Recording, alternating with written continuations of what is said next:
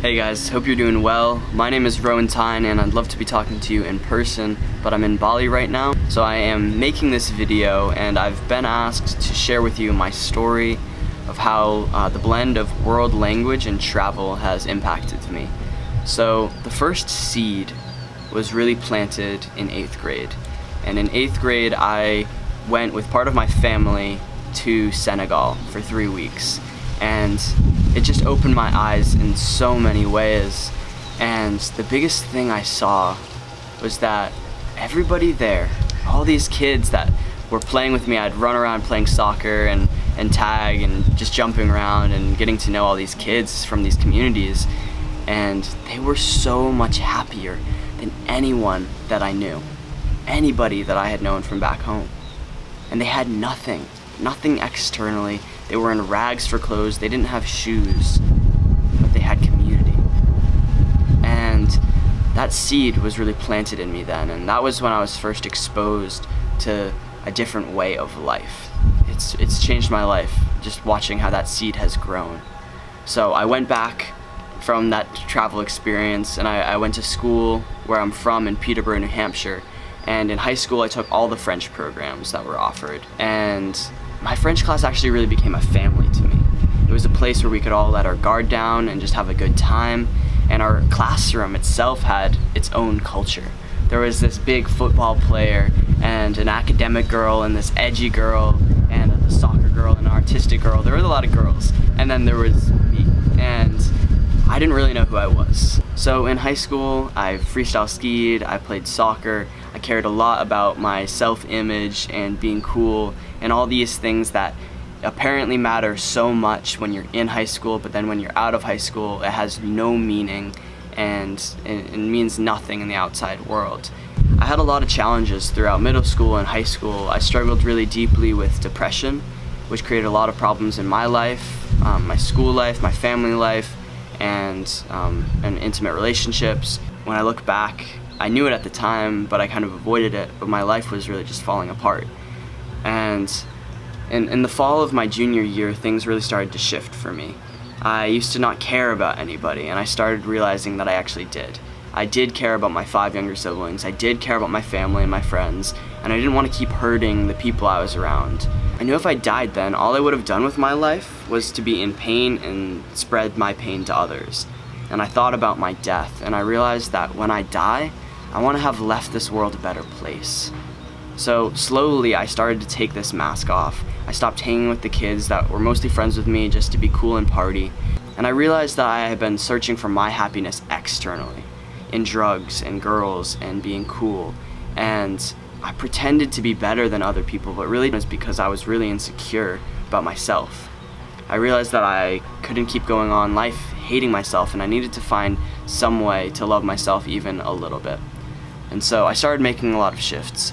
I started eating more of a plant-based diet. I started reading books that taught me really powerful life messages, meditating. I spent more time in nature, smiling more, and just being kinder to people. And this felt, I would have thought this was weird in the past, but this felt really, really good, and it felt amazing. And so my life started changing in a lot of ways. And I realized that I was just different than other people, and instead of trying to fit in and mold myself into being somebody that I wasn't, I needed to accept myself.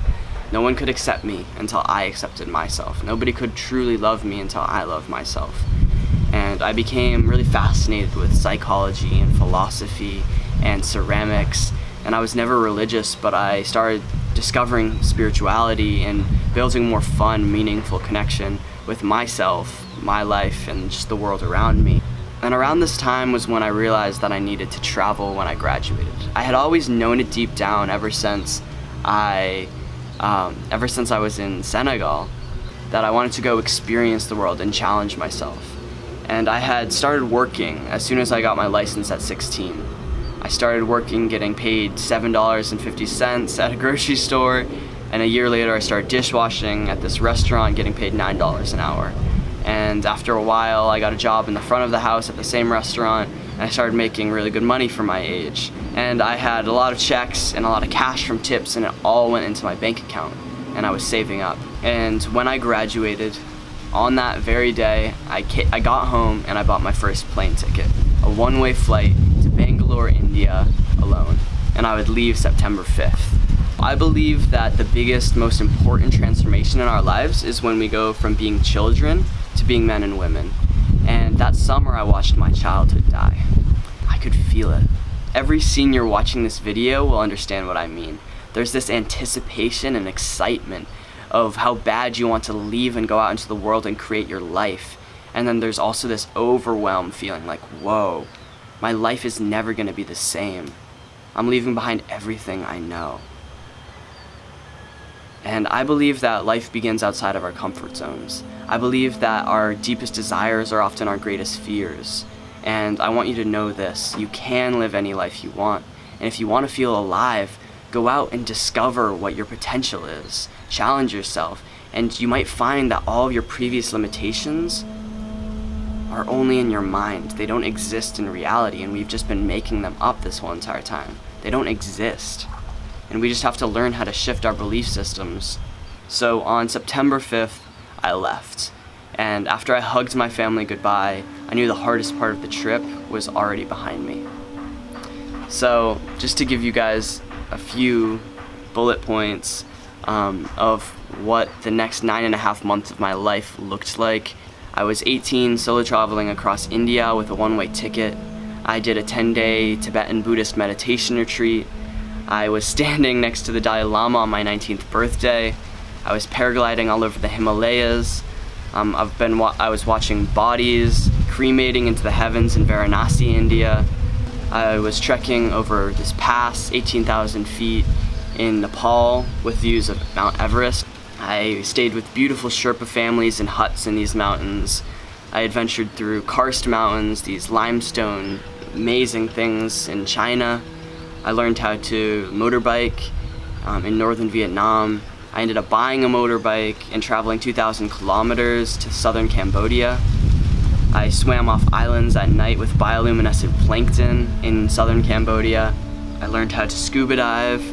I got licensed in Thailand and dove 60 feet below with barracuda and sea turtles. I have ascended volcanoes in Sumatra and lived with indigenous tribes 3 days out into the jungle on this remote island in Indonesia.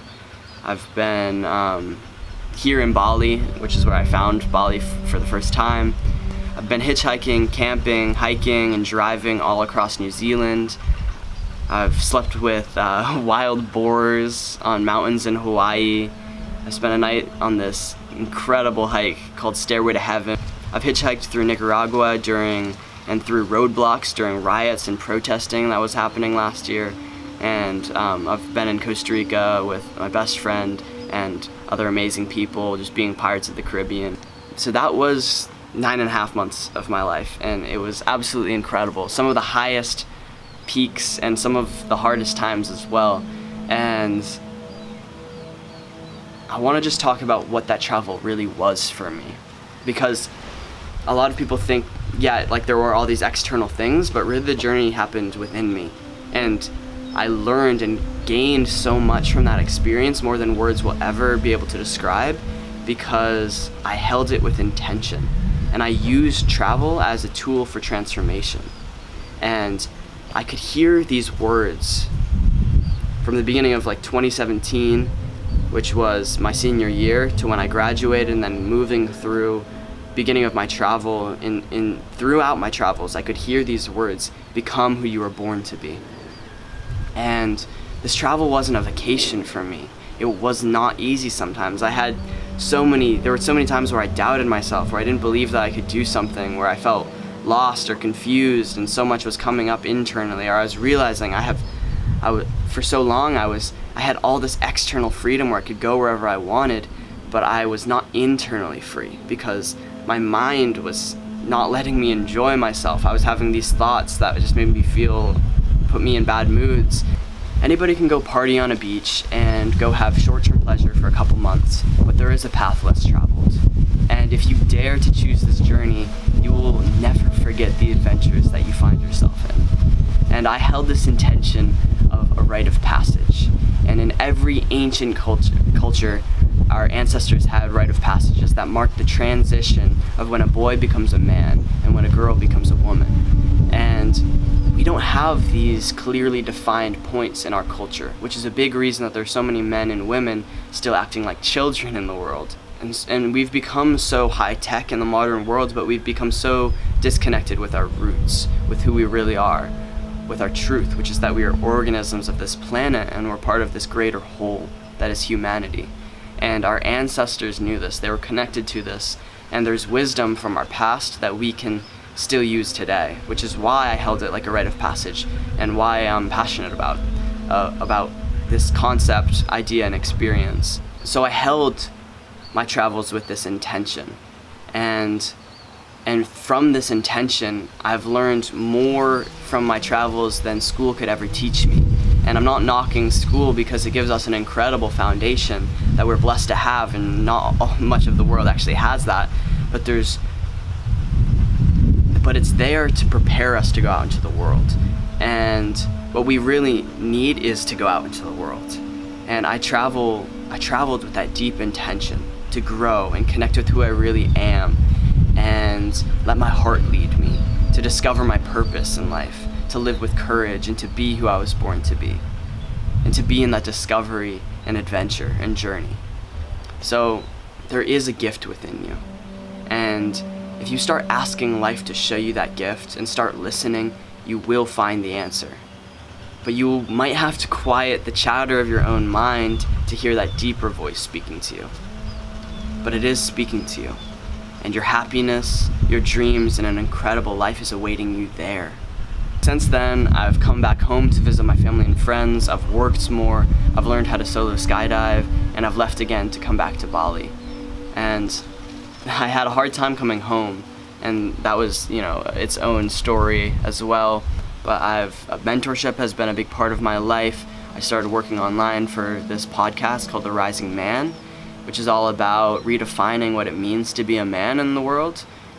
And since December, I've been back in Bali with my best friend Theo, and I've been doing a lot of videography, connecting with epic people that are living out here, working online, and focusing on my inner journey. So that's a little bit of my story, and if you have any questions, feel free to reach out to me via Instagram or Facebook at Rowan Tyne. And I really just hope that this video is able to plant seeds in your own mind that will help you out in your life. So thanks so much for watching, guys. We'll talk soon. Much love.